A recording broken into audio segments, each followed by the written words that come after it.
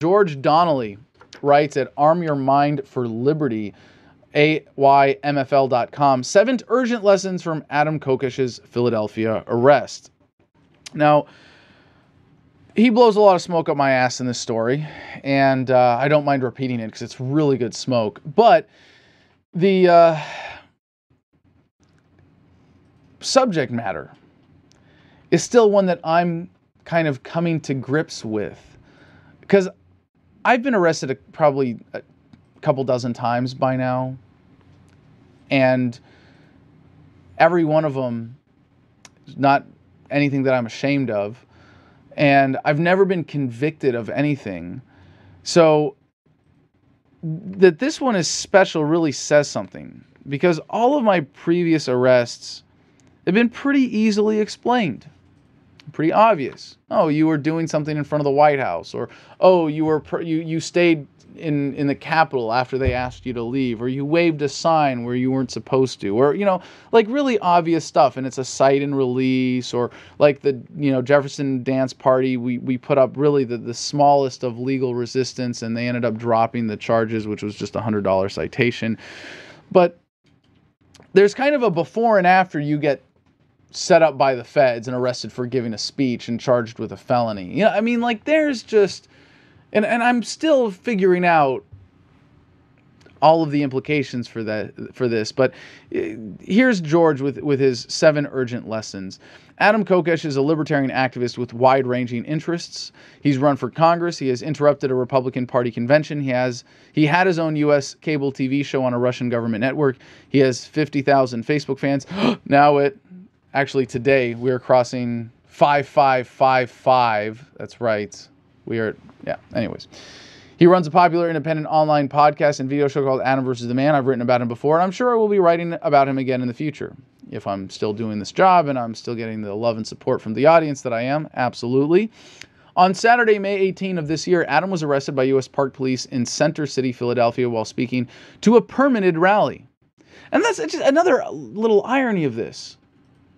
Because I've done a lot of unpermitted events. When I got arrested last weekend for smoking pot in front of the White House 2.5 weeks ago, they could have arrested me for an unlawful assembly. They could have gone, and pulled some bullshit like that if they wanted to.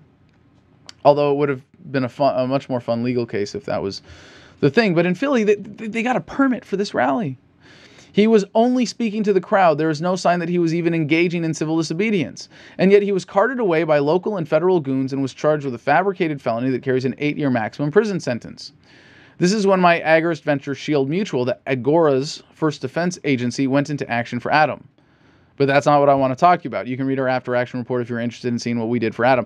And by the way, I will definitely take this as an opportunity to plug shieldmutual.com. It is an incredible protection agency. And if George Donnelly ends up growing this thing as he should, just in its current venture, in its current form, and it's expanding right now, and they're growing out different models. And when we get the live show back, we're definitely going to be interviewing him.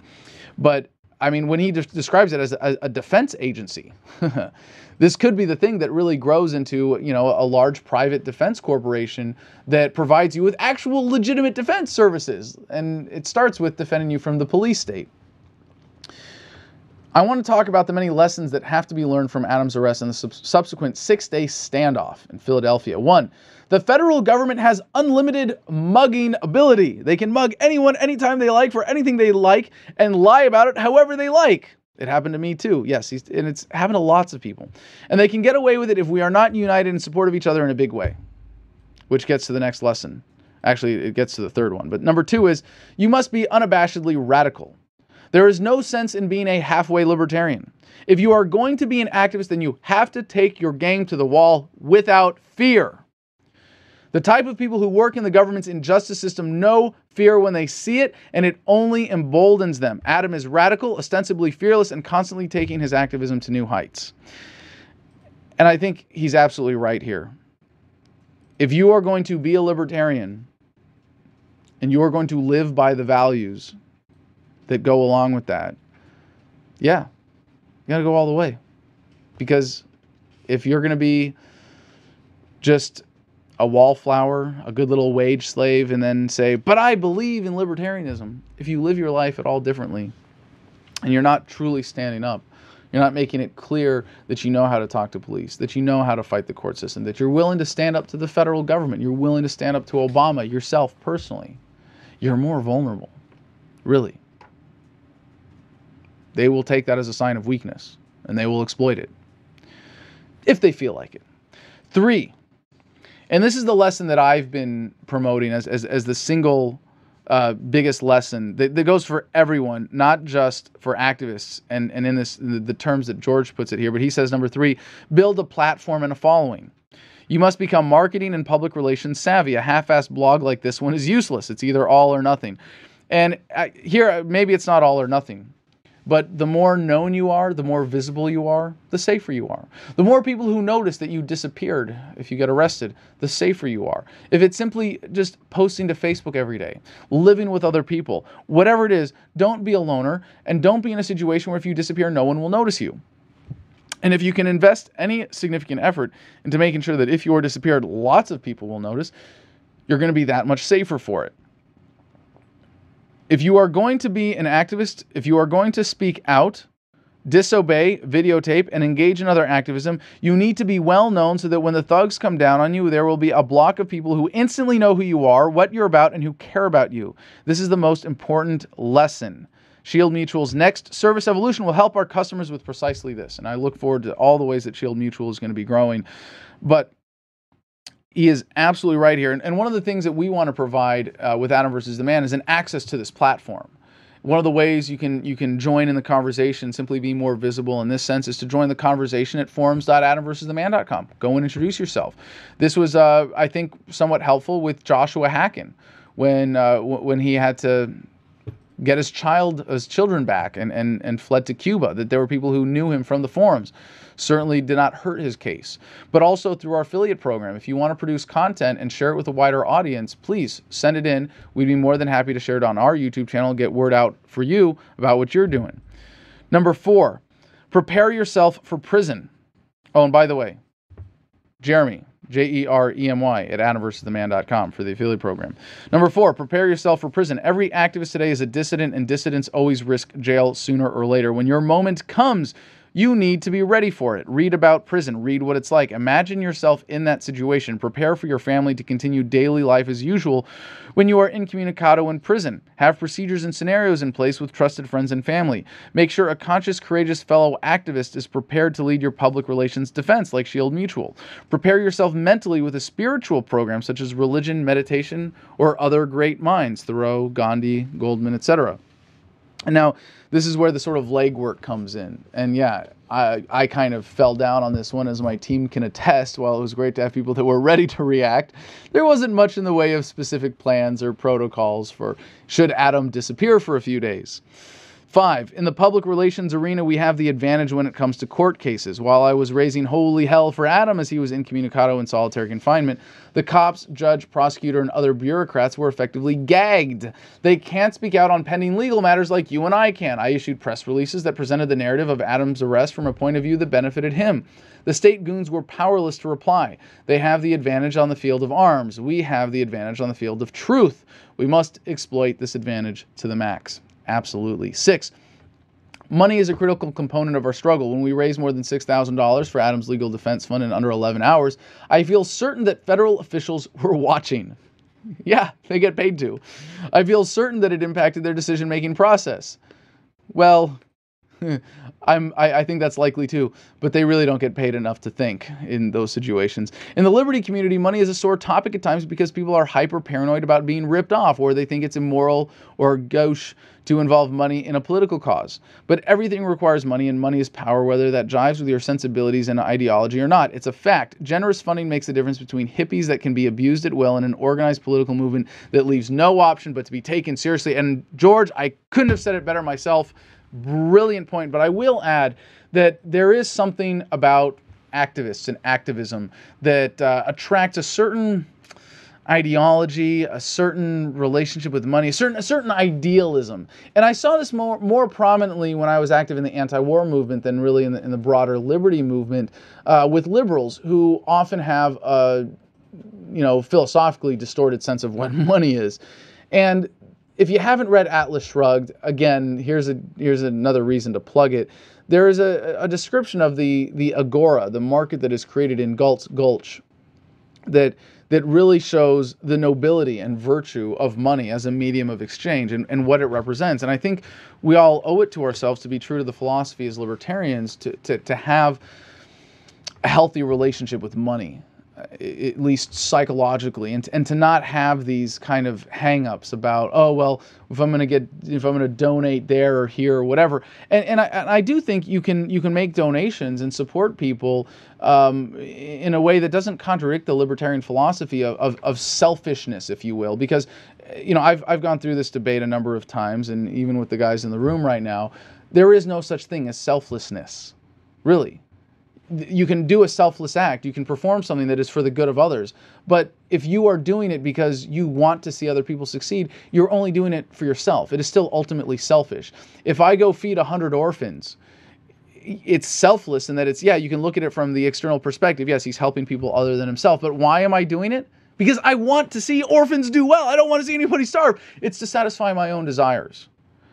And I think we need to really embrace that and be upfront about that as human beings, as we move through the world, to be true to our own will as human beings, to respect that. And you can use the word selfless and selfish, but ultimately it is a factual, philosophical observation of the human condition that you are not capable, at least by this definition, of doing something that is truly selfless, because you're only doing it based on your choice. Either you believe in free will or you don't. Number 7. Your active participation is required when we support each other with something as simple as a phone call and $20. We are powerful. And I want to point out, when you donate $20 to my legal defense fund, as so many people did, for which I am so grateful, and as people continue to do every day at adamversustheman.com/invest to contribute to make this show possible, it's because I hope you are getting something out of it. Don't donate because it's hurting you. Don't donate because it's not in your best interest. I wouldn't tell you to do something contrary to the philosophy. But if you see value in Adam versus the Man being funded, if you see value in your own protection, that I do what I do, and I'm able to fight the police state as I'm able to, and that I'm able to take these court cases to their conclusions as I hope to now with a few pending cases in front of me, then you are doing it because it is in your self-interest. And I hope that you can appreciate that. And I hope that when people donate to support Adam versus the Man, that they're doing it from that truly libertarian perspective and with that state of mind. Without the well-attended call flood and the generous legal fund donations, Adam might have rotted in that icy prison indefinitely. Well, I would have at least done 100 days before this thing would have to have gone to trial. But yes, the call flood was huge. And I'm so glad and grateful that people were able to do that. But then I was pretty prepared for prison. That was one thing I had, at least in terms of my own state of mind. If I had to do 100 days of solitary, that's what I was essentially volunteering for by declining the terms that they set for my conditions of bail. And it worked. So, but it worked because of all that external pressure. The brave people who made noise constantly in front of the prison and the federal courthouse also played a large role here. They were a spectacle, and I guarantee you that they slowed down the machinery of injustice while they were there, and that really sticks in the decision makers' craws. Not only that, but I felt so much safer in prison knowing that every single one of the guards knew who I was. They knew who the political prisoners in that cell were. My counselor, before I heard about it from an inmate. Actually, no, I heard about it from an inmate first. When we went to court on Tuesday or Monday. When we went to court on Monday, there was a prisoner in the pre-court holding tank with me and Poe, who said, "Oh, you're the ones that all the noise was for." And then when I went and I just was going through the regular prison processing and spoke to a counselor, he was complaining about people harassing the guards on their way in and out. But they knew that if they were the guard that fucked with me, it was going to be that much worse for them on the outside. And I think it really protected me. Adam played a high-stakes game and won. And it's true. I mean, I won a stare down with the federal government. And I couldn't have done it without everybody behind me and without all of these principles that George Donnelly lays out here. He showed the court his internal fortitude by refusing pre-trial release. This surprised the magistrate judge so much that he claimed that Adam was his own jailer. Adam was fortunate that he already had a huge following of people who stuck with him. The phone calls, the press releases, the fundraising, it all showed that Adam was strong, not just on the inside, but also on the outside of that prison. And there's one other thing that George doesn't mention in the story that I think was significant, and that is just maintaining a cheery attitude, really, in prison. I smiled for all of my mugshots. I said good day to all of the guards. When they asked me a question I didn't want to answer, I just either said I declined to answer that with a big smile on my face, or I just smiled at them awkwardly and stared. I hope you're enjoying your day, sir. You know? And I think they were all being driven to suicide by saying, holy shit, the guy on the inside is having a great time and smiling. He's in a great mood. And I was. And they're all fat and miserable. And not all of them are fat. They're all just, regular good people, I'm sure. But by comparison, to the inmates who are relatively fit and take care of themselves and get to exercise every day and have all the sex they want. The guards were pretty miserable by comparison. Grumpy, really, even. Adam got federal felony charges dismissed. That is no small feat. We need to study this incident, draw lessons from it, and apply them in our own lives so that we're ready when our time comes. Bonus lesson, don't release video that could be used as evidence against you or an ally in a pending legal case, especially a criminal one. While I'm certain that Adam's release of the below video helped his public relations, it may very well be used against N.A. Poe, a fellow activist who was arrested with him.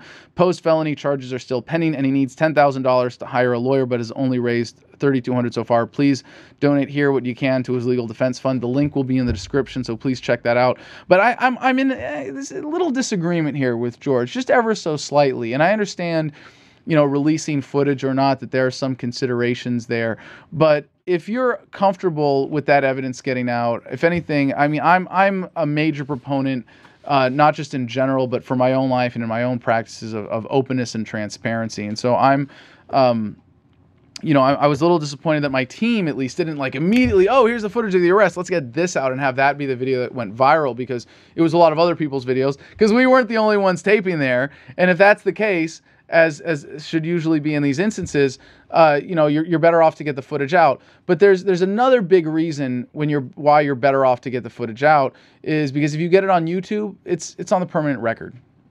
It's in the Internet Archive. It can't go away. The government can't seize it. They can't put a seal on it. They can't steal it. Whatever that they would do to suppress that information. And if you're really guilty of something and you're afraid that the video evidence might incriminate you, sure. Yeah. Exercise caution, hold it, whatever. And get it to a lawyer. If that's the case, get the footage to a lawyer. Don't release it publicly. But I really think that's the exception to the rule. And in 90+% of cases that you would be involved in as an activist, George is wrong on this one minor point, and that is get the footage out. Get the transparency, get the accountability, because it's also going to be the case that in most of these arrests, it's the officers that are in the wrong. And they're going to try to suppress that footage. So I'm glad that we got it out. I'm glad that people are doing this and looking at the lessons. And I'm really grateful that George Donnelly is a part of this struggle. I am grateful that he exists on this planet at the same time that I do, and to be working with him is a real honor. His websites are Arm Your Mind for Liberty, that's AYMFL.com, and ShieldMutual.com. You owe it to yourself to purchase some protection services. Dude, this is really creepy. You're not doing much for your credibility, just not answering the questions. I was assaulted by an undercover FBI agent and officers of the Metropolitan Police Department. And we've had a lot of police checkpoints here recently.